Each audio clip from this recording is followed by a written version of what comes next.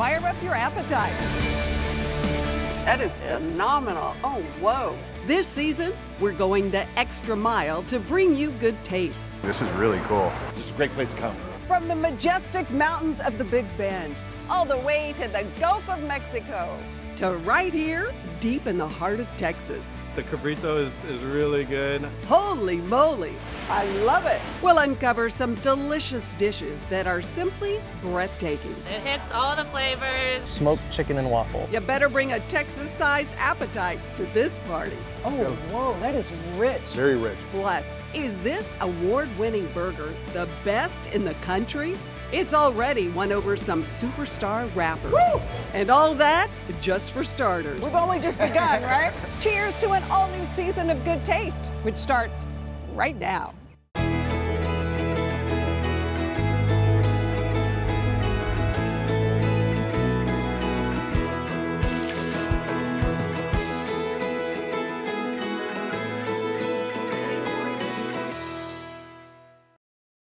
Hi everyone, welcome to Good Taste. I'm Tangi Patton. Time flies when you're having fun. Welcome to our 9th season of Good Taste. Hard to believe.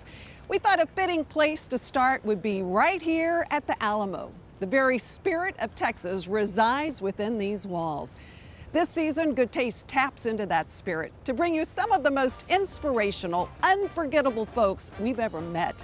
It's a culinary journey your taste buds are gonna love and your heart will never forget. The journey begins here in the Alamo City at a historic spot that's become a real polished pearl. Say hello to Carriqui.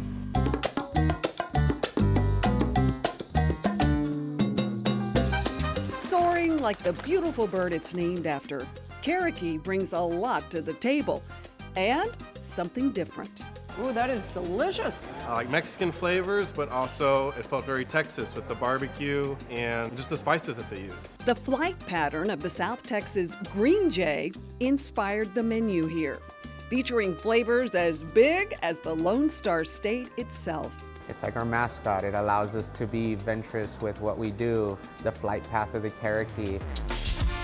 From fresh Gulf seafood to rich Rio Grande Valley dishes, smoked hill country style barbecue, and spicy Tex-Mex from the Alamo City itself, you'll love every bite. I love that. It's a really good brisket. The shrimp cocktail. The cabrito is really good. That smoked meat gets cooked underground for 24 hours, then covered in an amazing pecan mole, topped with toasted sesames and shaved white onion. It's fantastic. Really nice. Or dive into the country fried smoked quail with corn cake and Texas caviar, drizzled with honey and salsa matcha. Muy bueno. This is what Texas hill country food is supposed to taste like. Dining here is a date with history, right down to every detail. So tell me about the building. So many of us remember this as Liberty Bar, right? The house has so much history. It's been so many different things in the past. Liberty Bar, the saloon. The second floor atrium feels like something out of old Havana.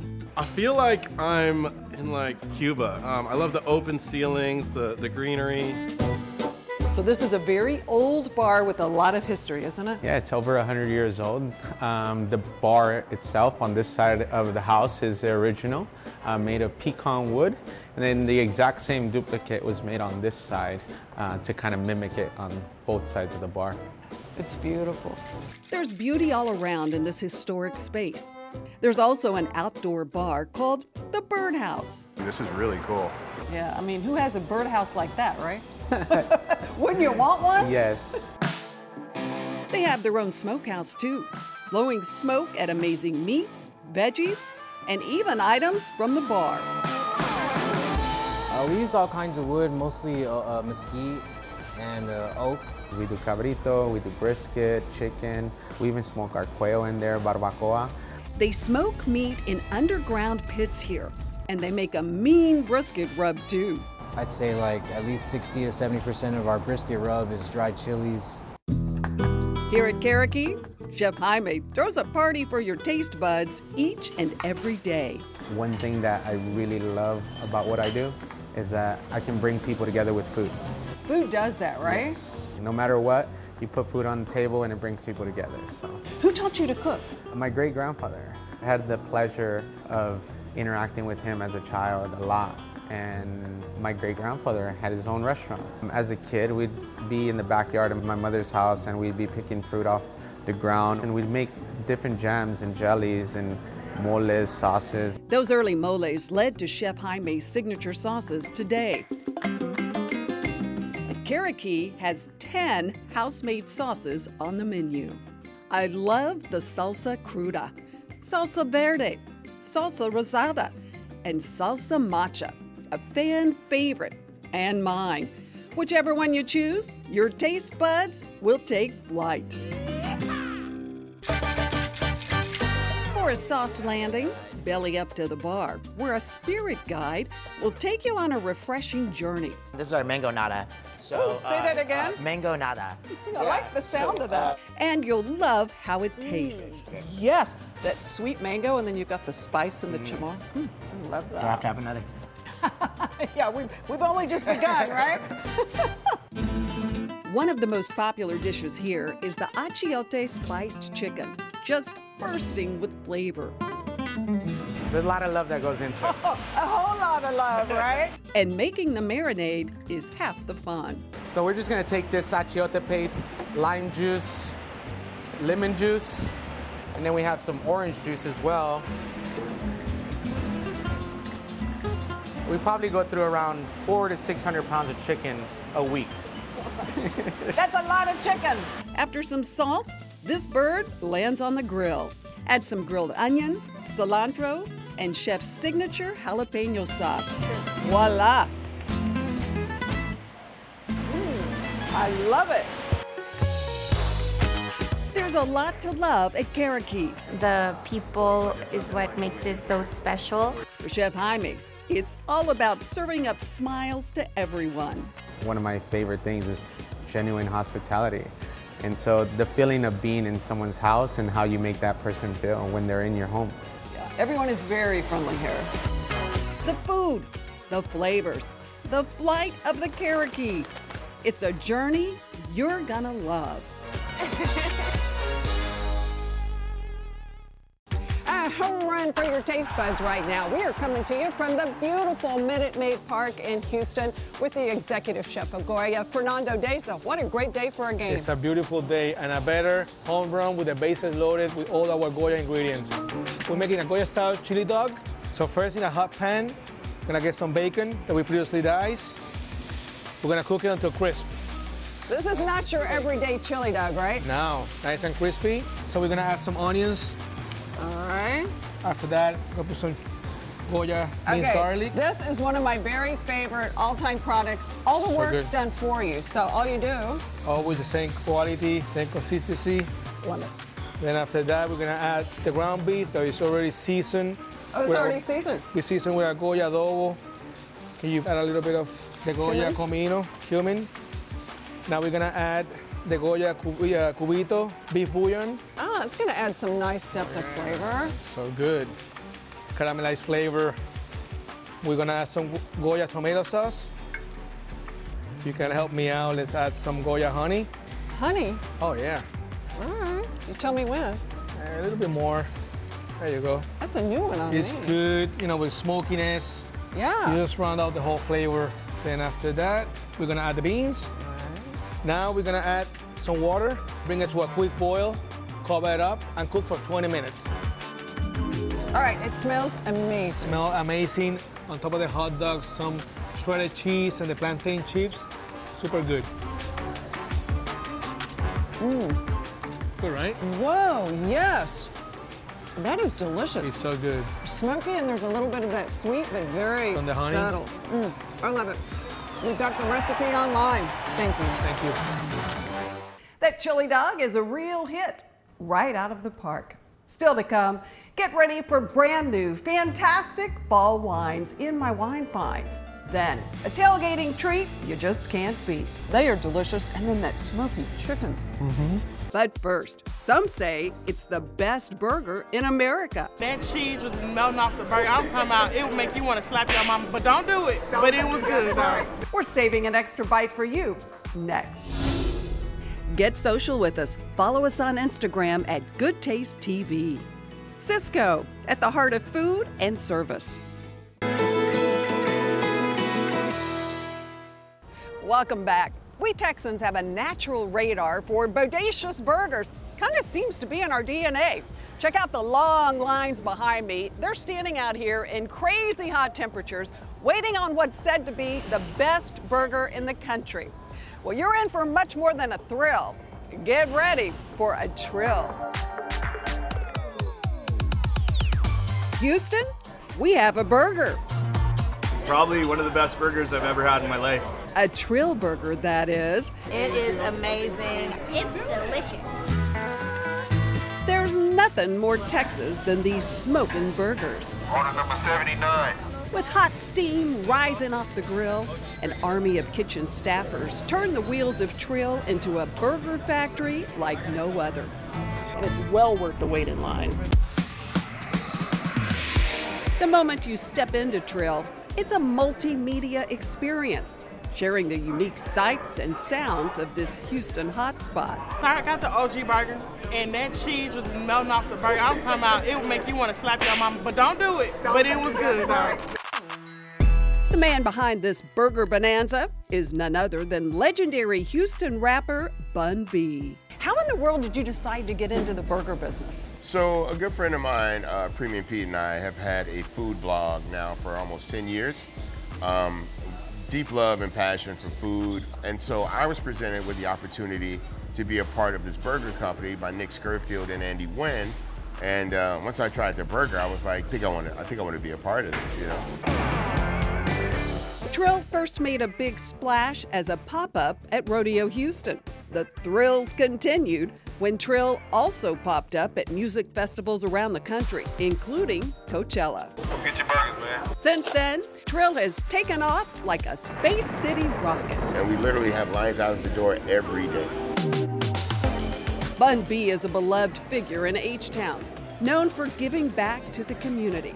We're Houstonians. He loved Bun B. Every time I come here, it seems like every third or fourth person is from out of town. We've had Arkansas, Oklahoma, Louisiana, Delaware, Wisconsin, New York, Well, you know Florida. why. What'd you guys get? Best burger in the country? Best burger in the country, and we're living up to it, I think. It's not just fans singing the praises of Trill burgers. Celebrities like Mike Tyson are raving about these burgers too. But to stand outside in long lines in the Texas heat, well, some might say that's just ludicrous. Let's go. Yes, it is ludicrous. Woo! I'm thrilled working the wheel. When superstar rapper Drake visited Trill, he called it the best burger he's ever had. What was it like when Drake came? It was chaos, but it was a good experience. He sat down, he ate his burger, he and his friends. Everybody had a really great experience. You might say you can taste a little bit of hip-hop in every bite. It's not much left, but it's delicious. Who is the beautiful woman in the photo with you by the door? That's my wife cleaning. That is my backbone, that is my heart. That is actually the muse of Trill Burgers. I was very lucky. I married up. You know what I'm saying? She's been here from day one with this company, helping to build it with me, and it's been an amazing journey. Executive Chef Fernando Valladares adds a ton of energy to this already pumped-up kitchen. The best burger in America. Let's go. It all begins with those heavenly beef patties. It's a two-handed smash. Push down. Got it. Yep. See, the difference is your bicep here and my bicep. I'm just saying. This is our special Trill seasoning. It does have salt and pepper in there and some other magical stuff. That magical stuff is kept top secret, but we do know where some flavors come from, like caramelized onions, sliced pickles, American cheese, and even a special Trill sauce. This is our version of our Thousand Island, absolutely. And as you might expect at Bun B's place, the buns here are the best. We use Martin's potato rolls for our burgers. It's all part of building a better burger. There you go, look at that. saying you got to try it. Me. Yeah. Right? All right. I love it. Cheers. Salute. That magic grill at Trill does not disappoint. Wow. Oh, yeah. What do you think? I love it. And you guys have a special burger that you're going to share with us. It'll be kind of a fun combination. Yep. And we'll have it online. With burgers this popular, could a Trill jingle be next? Can you give us an idea of what something might sound like? Well, I'm not really that good on the spot, but I mean, if you want a burger, this burger is Trill. Come on down yourself and figure out the deal, you know? Hey, not bad. The season, the flavor, it's something about a good old-fashioned burger. Trill means going above and beyond, right? So we want to make sure that we go above and beyond the average burger here, and I think Trill Burger really does that. Look, y'all come try this burger. When you do, you're in for the Trill of your life. Cheers to you. Cheers, many you. more years of success. Thank you so much, and the doors are always open to you. Thank you.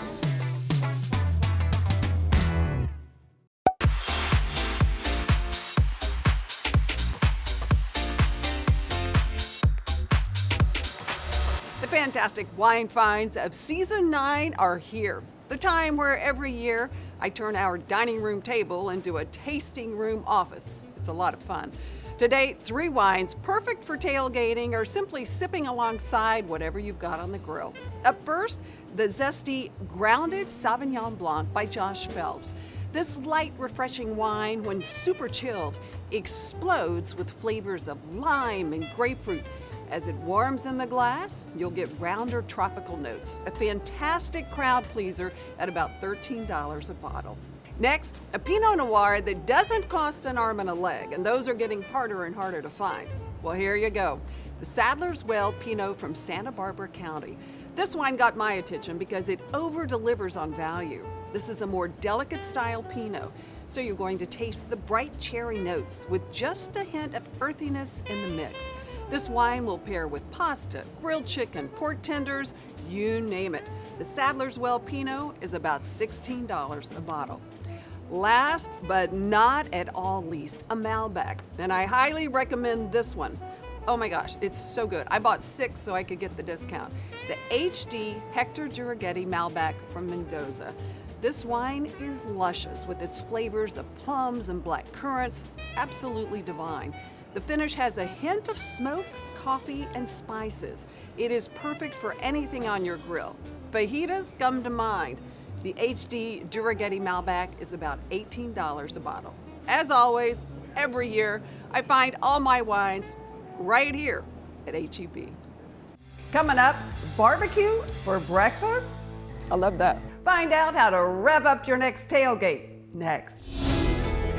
We love to share good taste. Head to our website at goodtaste.tv, where you'll find delicious recipes from top chefs, my latest wine finds, and restaurant recommendations. Plus, you can see all our episodes right here. Don't forget, sign up for our newsletter while you're there. Good Taste with Tangi is brought to you in part by HEB.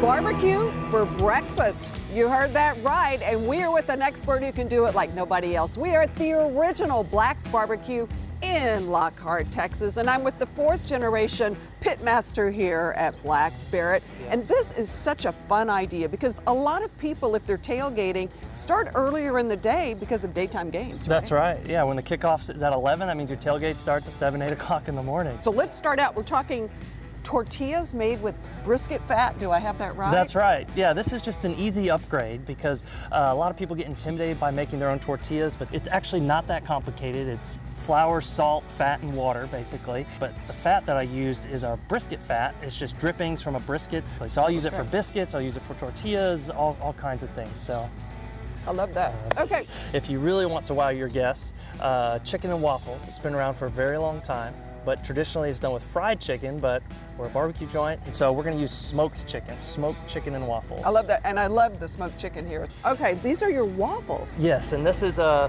Belgian waffle, Liège style waffle. It's more of a dessert waffle. It's kind of a biscuit with a lot of sugar in it. We'll have the recipe on the website. Basically, you just put them in here and you just flip them back and forth and check on them until they're ready. It takes about 4 or 5 minutes. Okay. They'll be ready.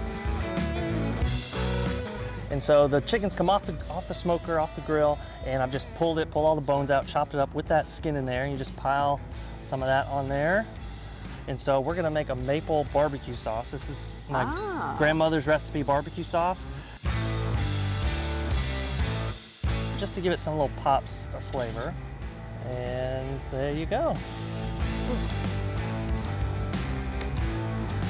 Barry, that's amazing. They will be the star at their tailgate party. That's right. I love it. Thank you. We've got all these wonderful recipes online. When visiting the Houston area, the Good Taste team loves to stay at the Best Western Plus in Katy, conveniently located right on the I-10 corridor with easy access to all your favorite destinations. Wow, time flies. Don't forget to set your DVRs right now for next weekend's show. During football season, things change quickly with TV lineups. We want to give a huge shout out to our Houston affiliate, KPRC, Click 2 Houston, where you can now catch us at a fantastic new time. Thank you, Houston, and thank all of you. We wouldn't be here without you. Don't forget to sign up for our newsletters at goodtaste.tv, where you'll get all our wonderful recipes, and follow us on Instagram, Good Taste TV. Have a great week, y'all. We'll see you right back here next week. Cheers to good taste. Hold on, I got a bone, sorry. That won't make the show. They'll be at the end in the bloopers. It was a really tasty bone.